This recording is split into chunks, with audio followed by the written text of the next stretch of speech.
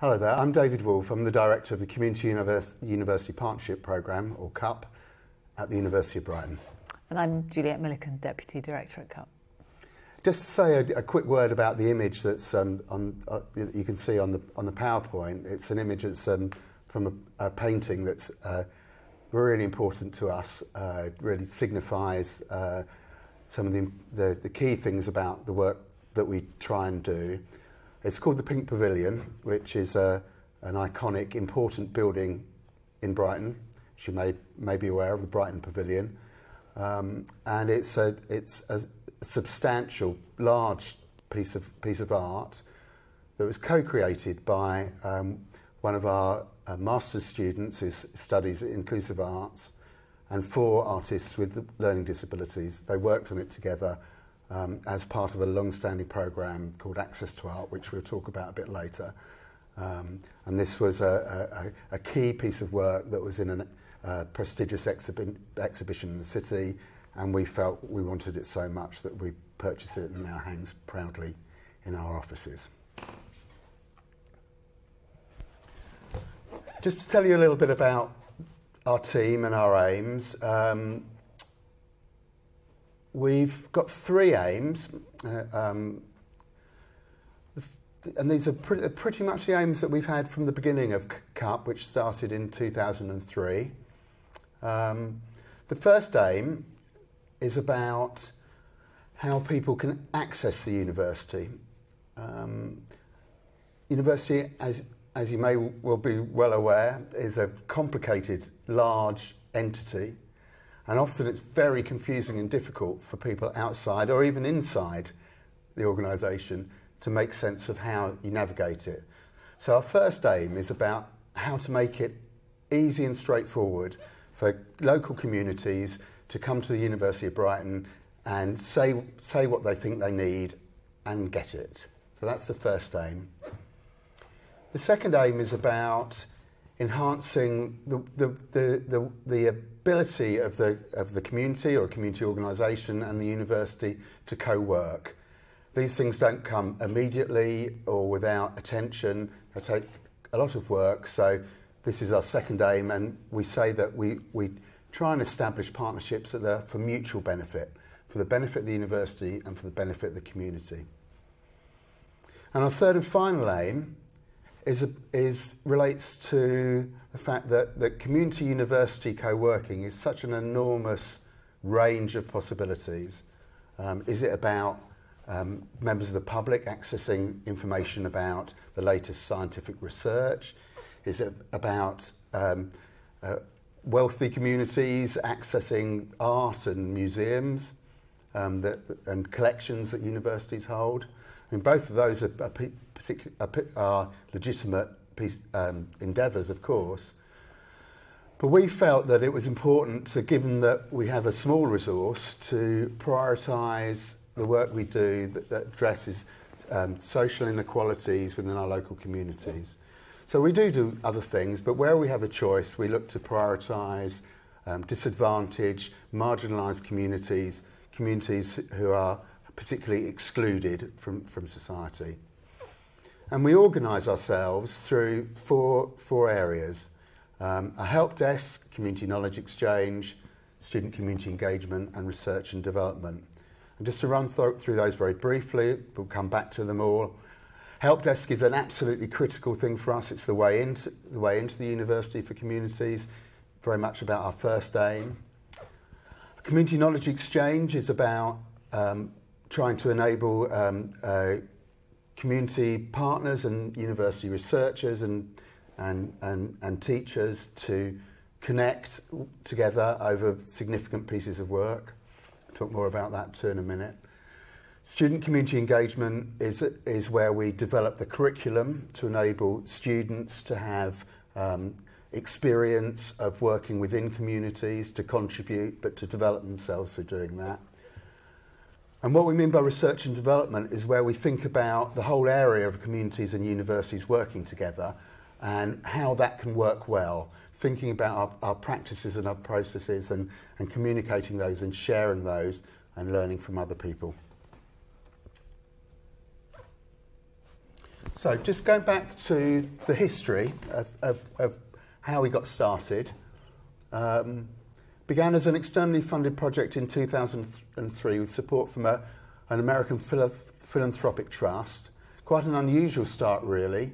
An organisation called Atlantic Philanthropies heard our then Vice-Chancellor, the late Professor Sir David Watson, talk on a Radio 4 programme about the role of universities in communities.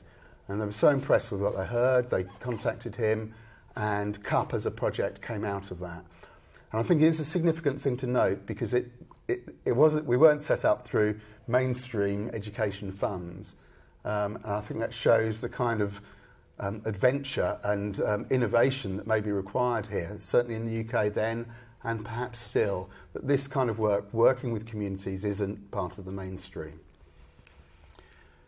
We're encouraged to define in the doing and experiment with what works, because certainly when we started, and to a degree still I think it's the case, that we weren't sure what constituted, what was within the world of community university partnerships. We thought it was an idea that looked good, had lots of possibilities, but we didn't want to spend a large amount of time on definitional work before we'd started, and we were encouraged to take on an action-oriented approach to defining the work.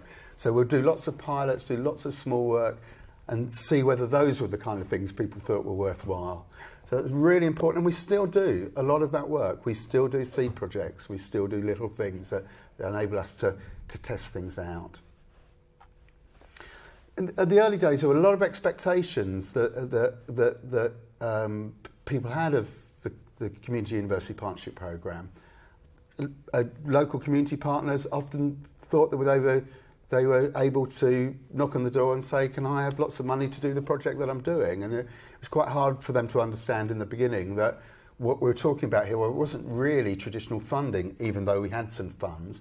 This was more about resourcing partnership, resourcing working together, rather than delivering services in a normal charitable way. I think we did some early projects at the beginning. The first couple included Access to Art project, which I've mentioned already. Refugees into Higher Education was another one of ours. We did a third one around the role of sports training for young disadvantaged people. And we used those early projects to help us define what we would do in the future. The help desk has been absolutely critical. It took us a while to get started on it, but once we did, we realised that actually this was the cornerstone of our work. That actually we have an open point that enables community partners, community organisations, communities to contact us with the vaguest of ideas, not quite knowing what the university can offer, and help them both scope out what they do and connect with the right person or people in the university. We're running at around about 350 inquiries a year currently, which we'll talk about a bit later, but a large volume of inquiries. And it enables the whole programme to be kept on track, but it becomes led and driven by community need and requirement in the first instance through the help desk. Absolutely fundamental concept for us. We added in student community engagement. We went for a study tour to America and heard about what they call service learning, and brought that we saw the potential as being enormous there, and we hadn't really contemplated that at the beginning of the programme. And then we also developed seed funding as we went through, although from the beginning as we were talking about, we have funded projects. The early pilots were part of that.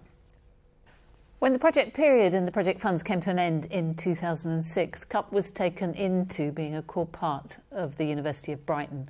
We had strong support of senior management, and our commitment to community and social engagement was written into the strategic plan. We're very aware that as a unit within the University of Brighton, we're lucky, and that many other similar projects do not have the same senior management support. But we were provided with core funding for a team of 5, director, administrator, and development managers in all those areas of our work, the help desk, student community engagement, and the seed fund. So we could work from there in order to develop activity across the university in ways that other universities haven't been able to do, where there have been pockets of activities in particular areas or disciplines of the university. In 2012, with the second strategic plan, the university adopted one of our key themes, that of learning to make a difference, which we've adopted for some of our publications, and this became a core theme within the 2012 strategic plan, with the university making a commitment that all undergraduates would have the opportunity for engaged learning as part of their degree programme. That is accredited learning, which is different from volunteering, and which students do as a core part of their university undergraduate study. When CUPP became a core part of the university, we obviously needed to be located somewhere. As a project, the project has existed within strategic planning, but with a mandate to work across the university in different faculties and schools, we couldn't be really located in one single academic school or academic faculty. The courses that we offer were validated by specific departments, but as a whole team, we were brought together in a department that was created specifically to combine economic and social engagement from 2007. Within the field of community university partnerships, we're aware that there are debates around the advantages and disadvantages of combining with economic engagement. Some countries swear by it and say all external engagement should be brought together. In other places, we're very aware of the differences, and for us at Brighton too, the feeling was different on our different campuses. On one of our outlying campuses in a small town an hour away from Brighton, we developed something called the Hastings Exchange, which specifically combined economic and social engagement. But economic engagement in that town was more seen in terms of poverty alleviation rather than wealth creation.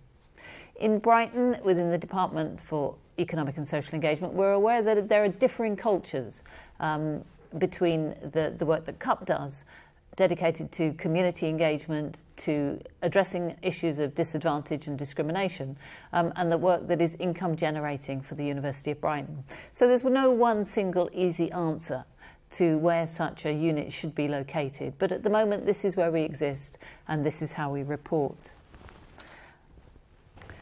And a current snapshot of our activities. So far, since our inception, we've had over 2,000 inquiries from community organisations, over 5,000 students at undergraduate level involved in community projects as part of their study, 150 knowledge exchange partnerships, and a dozen active communities of practice. Communities of practice is a term we've adopted from Etienne Wenger, to describe groups of people that come together from different backgrounds, different disciplines, different practices, but are united around a common issue or a common passion. And it's a useful term for our mature projects that move beyond seed fund into long-term partnerships and long-term ways of working together in many different iterations year on year. And 13 years on, CUPP now has a whole host of active communities of practice that continue to meet together almost without our support and act as strong partnerships in their own right.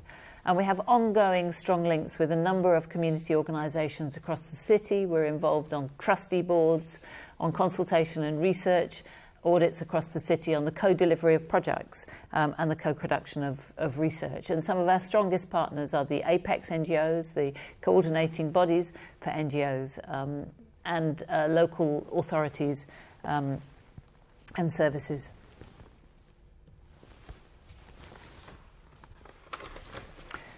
Over last year, this pie chart just represents some of our inquiries to show the range of inquiries that people are asking for when they contact our help desk. Largest number of them, 147, asking for information and resources. The next number that shows us as blue on the screen, asking for research support, for advice or guidance. The next number, for the purple quota, asking for student support, and the smaller group for finance or other types of inquiries.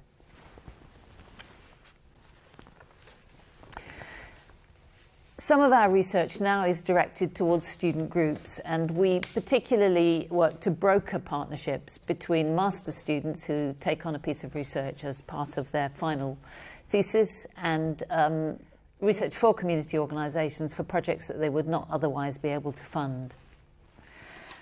Another area of our work we call student community research, which involves brokering research projects and matching master's students who are looking for live research to do as part of their master's thesis study, and community organisations who have projects that they would not otherwise be able to fund. This is based on a European model often referred to as science shops, where students take on research projects on behalf of community organisations. And we've learnt in doing that it's not as straightforward as it might seem. It entails quite a lot of brokering and a deeper investigation of what each group mean by research, the requirements of the community organisation, the requirements of the university that's asking for an academic product for its students, and the need to manage the expectations of both sides so that we can create a realistic project that students can complete within the time available for their master's study, but that has a real value for the organisation that they're doing it for. When brokered well, we find that both groups benefit considerably. The student from doing a life project for an organisation, and the organisation from getting a piece of high quality research that's not only done by an enthusiastic student, but receives supervision from the student supervisor at university. In order to make these projects work, we try to ensure that we support the student by going with them to a first meeting with the organisation, by working through an agreement form that specifies the requirements of both groups, the timescale that they have available to do it in, and the ownership of the final product that comes out of the piece of work. So we have students from a whole host of different disciplines, from media, from education, from business, from social sciences, who take on a final project. And that product could be a written research report, but it could be a completed video with a piece of analysis, or a piece of research design or marketing design that a student will do for an organisation. I just wanted to say something briefly about our views on research and societal impact, because this has become latterly a very important area for us that we didn't quite anticipate in earlier times, but I think is really important in making the case for this kind of work. People may well be aware of the UK has recently been through a major research assessment exercise called the Research Excellence Framework, which is across all universities, a huge exercise lasting a number of years, which essentially evaluates the university's research work and then allocates large amounts of funding to universities on the basis of how well they do. For the first time ever, this kind of exercise included impact, societal impact of the research. And what we found was the University of Brighton performed very well on societal impact to such a degree it had a very beneficial effect on the overall assessment of the university's research. Looking into that in more depth, we realised that a quarter of the impact case studies that we submitted were based on community-university partnership working. Another equal number, in fact, were based on business university partnership working. So we were able to make the case of the importance of external engagement work in supporting the university's impact of the university's research work. I'd now like to talk about a few of our projects to make this talk a little more concrete and more real for people. So I'm going to now run through a few of our projects. They've got different aspects to give you a kind of flavour of the different types of work that we do. I've already mentioned Access to Art a couple of times, and that's not surprising. It's been such an incredibly important project for us. Something we started right at the beginning of CUPP. It still runs today. The problem to be resolved was a local community organisation came to us and said that they work with talented artists who have learning disabilities, such as autism or Asperger's syndrome or Down's syndrome, who are talented artists but are given no encouragement, no support, no professional development to work with their art skills. So we teamed them up with our School of Art, matched them with second-year art students working not as volunteers but as part of their course to enable those University of Brighton student volunteers to act as learning advocates for the artists with learning disabilities. And we've now run through the School of Art a large number of of these kind of courses where artists with learning disabilities come into the university, work with students, work with lecturers, and the results have been spectacular over the time. The artists have received funding in their own right from the Arts Council. They've got their own art studio. They've sold their work commercially, like the work we showed you on the first slide, the Pink Pavilion. They've done exhibitions abroad. They've developed their work incredibly. But the university students as well have also developed themselves enormously through the work. Some of them have said to us things like, my drawing has been transformed because I've had to explain it to someone who's got very different communication requirements. So that's incredibly important to an educationalist there. The learning benefits for our university students are enormous too. It's also become a major area of research for the university. We also have a master's qualification in inclusive arts, so it's now become embedded in teaching and research at the university, and it continues and thrives to this day. Different type of project. This is a project that came out of our Eastbourne campus, which is in an area where there's quite a lot of land on the campus to use. And two of our schools there, the occupational health department and the service management, who do look at hospitality and restaurants and that kind of thing, came together with some community partners to create food growing space on the university for students and community groups to co-work together on. And there's now quite a substantial area of community gardening on the campus that we have a relationship with older people's groups, with groups working with people with mental health problems. But the students from the university are using the co-work as part of their studies, as part of their occupational health, occupational therapy studies, or the hospitality students as part of the food growing and use process. So again, the mutual benefit is there. Dispensing with the mystery works in another discipline again, works with the pharmacy department. The pharmacy lecturers were saying to us that their students were not getting enough connection with people. They had very good technical training, but they weren't meeting people and developing their communication skills enough. And then they were going into roles as community pharmacists without that kind of training and those skills in those areas. So we connected them up with an older people's group. There's befriending relationships set up between the pharmacy students and the older people. And through that befriending relationship, the pharmacy students help the older people review their medication. There's a massive problem of older people mistaking medication, so it's a very useful thing in its own right. And then this both benefits the older people, benefits the university students. And again, this has been running for a decade, and the department now have administrative support dedicated to this project because they find it so useful. A different type of project, again, this is really a community of practice, we might call it. It's been running for the best part of a decade with our local community and voluntary sector body in Brighton, who are the network body who work with all the other groups and organisations in the city. And they wanted an economic and social audit of the impact of the community and voluntary sector in Brighton and Hove.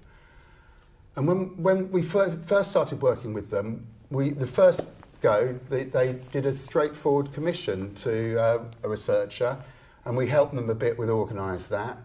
They weren't terribly satisfied with that process, and so the second iteration, which was in 2008, called Taking Account, we found the funds to get the time of a university professor and a research officer, and we co-worked with a group of community organisations to develop this social and economic audit.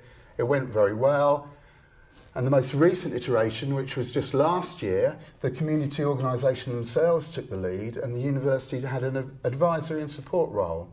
So we feel that the capacity has been developed through this kind of community practice type working. So it's very valuable.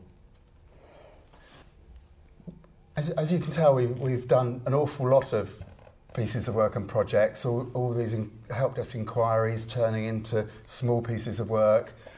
So we've done quite a lot of thinking and felt there's a lot of challenges around how you capture both the scale of the work, how much is going on, and what difference it's making and the impact of it. And we've tried a number of different approaches, which quite frankly they've all been a little bit difficult. We've been down the route of auditing everything and sending out people lots of forms, and we've done that once, and people said to us, don't ever do that again, it was way too hard, and we were putting people off getting involved in the work.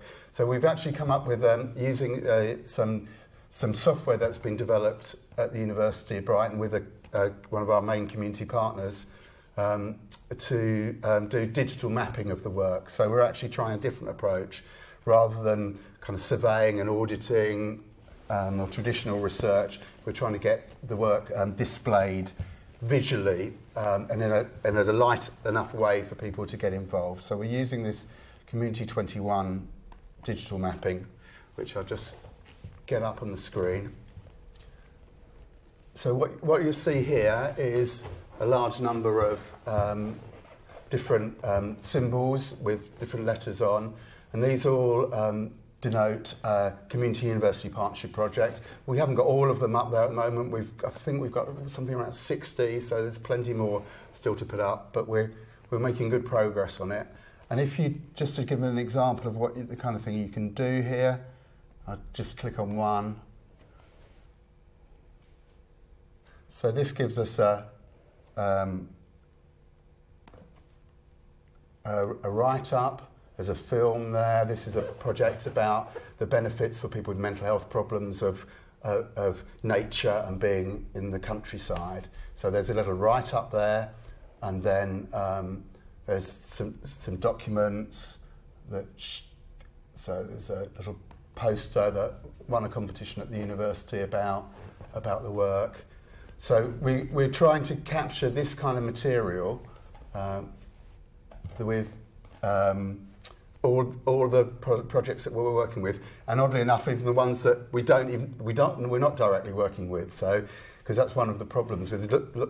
It's great when people go off and do their own stuff that had nothing to do with us, but we may never know about it. So we're trying to encourage everybody in the university and local communities who are working together to submit their information, so we can grapple with all of this. And with this map, you can classify it in terms of different types of work, artwork or health work, and then you can get a segment of both the geographical area and the type of work that you're interested in. At the heart of all CUPP projects, since its inception until now, is relationship building. If projects are going to work, if they're going to be properly, mutually beneficial, if both groups are to learn from each other, and we're to stay in it for the long term, that means discovering the priorities of our partners, their way of seeing the world, the knowledge, the information they bring to the table, and finding a way to work together. And CUPP projects are in it for the long haul. We find that the more we work together over time, the better the projects become, the better we are at understanding the needs of our partners, the better they get at understanding what a university can offer, its particular timetable, its particular way of working, its limitations, and its benefits. So there are a number of core principles that we try to embed in our way of working. And the first is not coming to the table without being open enough to understand the needs and priorities of our partners, to create an equitable learning partnership, to understand the information that our partners bring, and to consider the needs particularly of traditionally excluded learners, their way of seeing the world, how they might best learn and best work with us. And that also includes considering where we meet, the power implications of different spaces, how people feel about being, for example, in a university building, which for some people can be inhibiting and make it difficult for them to participate on an equal basis. The time taken to travel out to community locations, thinking of time for meetings that make it most easy for everybody to attend and to be properly present and properly able to work. Language is always a core issue in our work. The terms that are specific to specific cultures Whether they're all speaking the same home language is one thing, but within the different spaces that we work, people have their own jargon, their own terminology. Even their own words, which are understood differently. The word research, for example, means very different things in different spaces, and often we can sit around a table talking about research, with each partner having a very different view of what that means. For community partners, research often means a positive evaluation of their work, whereas for university academics, it can be a critical analysis. And we've learnt the hard way that those two things often come from very different spaces. And if we're going to work together effectively, we need to sort that out at an early stage. We see ourselves as brokers or boundary spanners who can broker between different cultures and different spaces. But I think being a broker yourself is not enough. You need to find a way to ensure that your partners, whether they're university academics or community people, are able to work effectively in both spaces too. So we have a mediating role to translate language, to ensure that people are comfortable, people are able to contribute. And to think about things in the long term, even with short-term resource, even if we don't know where resource is coming from to continue a partner, it's useful for us to take a much more longer-term strategic approach and to try and ensure that our partnerships are able to last and able to work together in different iterations and in different ways. We frequently get inquiries from different parts of the world too, and we see community university partnerships is not something that's specific to the UK alone. It's part of a much wider global movement and a number of global networks that try to develop this work in different countries of the world. But when we get requests from different parts of the world, we see our main priority, our main duty is to support universities in those countries to be able to respond. So if we're approached by community organisations or people working on community programmes in different parts of the world, we try to encourage them to contact their local university, and then we try to play a role in supporting that university to be able to work with them. And to that end, we've developed over the past couple of years a course in developing community university partnerships that's run partially online and partially face-to-face. We had our first iteration of the course last year. We're planning a new one starting in April 2016. It operates through a week's intensive programme in Brighton to enable the different participants to get to know each other well and share their own knowledge between the group. And by the end of the week, people are in a place where they can properly support each other and use their own resources and their own questions to support each other through the rest of the course. So after the initial week's intensive, we have monthly online seminars. We have an online platform where we share information and resources, where we share reading, and each participant has an individual mentor to mentor them and support them in implementing an action research project in their own country. The next course, as I say, is starting in April 16, running through to September 16. We'd love to see you there. We'll leave you with some reading material. Please contact us again if you need more. A whole host of resources on our own website and a couple of articles that we've mentioned there, as well as a series of tools, some of which have been developed by CUPP and others by other universities in the UK, which are on the website of the National Coordinating Centre for Public Engagement, a university-wide network for UK partners, but with a number of tools that may be useful to other partners outside of the UK.